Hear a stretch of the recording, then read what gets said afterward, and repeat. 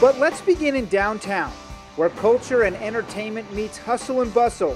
There is a certain flavor here, and no, it's not the smog. For sports fans, there is the Staples Center. Magic Johnson will greet you on the way in. For hoops fanatics, it's a dream. Both the Lakers and Clippers call Staples home court. And you can also take a peek at a hockey game. It's true, LA actually has a hockey team. The LA Kings knock the puck around Staples as well. Now, if you don't have a car and live or work in downtown, there is plenty of public transportation, which helps because about a mile away from the Staples Center, there is the LA Music Center and Walt Disney Concert Hall. The flawless LA Philharmonic entertains inside this gorgeously designed building. You can also catch an opera, play, or concert. Check out the Music Center website for concert information. Downtown LA is so big, you might need to hit an information booth from time to time. One of the most famous LA landmarks is City Hall. You may have seen it destroyed in the original 1953 War of the Worlds. It's actually still standing and well worth a visit. And almost every day of the year, you will walk past a movie set. Ask nicely, and maybe you can be an extra. And if all that's not enough, coming soon, LA Live, a 27-acre, $1 billion sports and entertainment district. LA Live will cover more than 6 city blocks, but if you don't want or need all that glitz and glamour, just drive a couple miles south and soak in the downtown skyline. It is one of a kind. Now, I simply love Beverly Hills. This is one of those places where a lot of the movie stars live, work, and play, and every year, thousands of tourists line the street of Rodeo Drive. They look in the storefronts at stores like Tiffany & Company, Versace, and Gucci. Now, they probably can't afford anything inside the stores, but you can always go in and pretend like you have a lot of money. At least that's what I do. Rodeo Drive is one of the most celebrated and exclusive shopping streets in the world. Here you will find the best in French fashion, Italian designer boutiques, and world-class jewelers. But a word of warning, keep your credit cards at home and stick to coffee and window shopping only. Every year, hundreds of thousands of people visit Griffith Park. Covering more than 4,200 acres, it's the largest municipal park in the United States.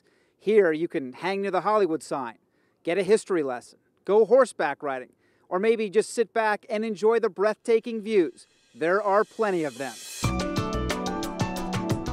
The views alone have tourists reaching for their cameras. Many enjoy looking at the lavish homes beneath the famous Hollywood sign. Griffith Park is located at the eastern end of the Santa Monica Mountains. There are plenty of hiking and horse trails. In fact, the Sierra Club has been leading free evening and weekend conditioning hikes for nearly 50 years. And let's not forget about the Griffith Observatory. It's recently renovated and is a magnificent way of studying the stars. In the sky, that is. The observatory was featured in the classic film Rebel Without a Cause, and the park itself has served as a backdrop for several movies, TV shows, and commercials. Welcome to Hollywood, guys. All right, you might get a different kind of crowd hanging out in Hollywood, but it's fun. The street performers are, well, unique, and it's kind of cool stepping on Steven Spielberg's hand. The Walk of Fame is a chronological history of the Hollywood-based entertainment industry. The Kodak Theater is perhaps the crown jewel. Since opening in 2001, the Kodak has hosted the Academy Awards, the ESPYs, and the American Idol Finals. Bottom line, this is a great place to take a walk and do some serious people watching. This is Venice Beach. Some people describe it as a carnival-like atmosphere 365 days a year, and really, it's the only place I know where you can play paddle tennis, eat cheap pizza, listen to music, listen to reggae, and get a tattoo. It is truly a wild, fantastic scene. On LA's west side is Venice Beach. Venice is different. No other way to describe it. But it's a lot of fun. Since changing its name from Ocean Park to Venice in 1911, this area draws anywhere from 50,000 to 150,000 tourists on weekends.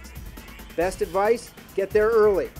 Now remember, if you come to LA, you're going to have to find yourself a nice pair of chic sunglasses because the sun is out all the time.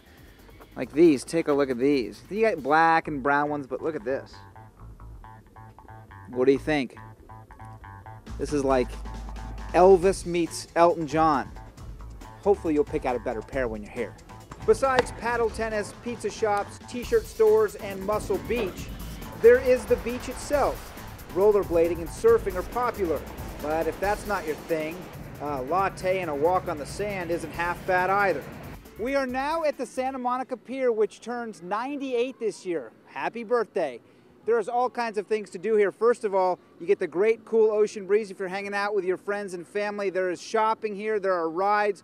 There's also the Bubba Gump Shrimp Company where you can get baked shrimp, fried shrimp, shrimp scampi. You know the line from the movie. Yes, the Bubba Gump Shrimp Factory has huge appeal, but what people really love about the pier is it's open 365 days a year and admission is free. Like Venice Beach to some degree, it is a carnival-like atmosphere. Like Griffith Park, it too serves as a backdrop for magazine layouts, movies, TV shows, and commercials. When the weather is warm and maybe you've had a tough shift, trust me, this is a great place to just unwind and chill out. And just about a mile east of the historic pier, you have the Santa Monica 3rd Street Promenade. One of the things that makes this place so cool is it is actually closed to car traffic, one of the few places in Los Angeles where you won't see much traffic. There are also hundreds of restaurants and shops here. There's entertainment, there's movie theaters. Come here early in the morning and you might just spend the whole weekend here.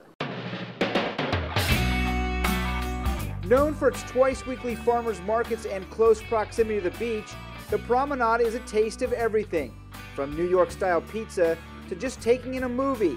The promenade offers a relaxing atmosphere amidst LA's day-to-day chaos. Well, we sure hope you enjoyed Nurse TV's tour of Los Angeles. If your traveling needs bring you to LA, remember, you can't complain of boredom. Happy travels. From Los Angeles, I'm Mark Prescott for Nurse TV.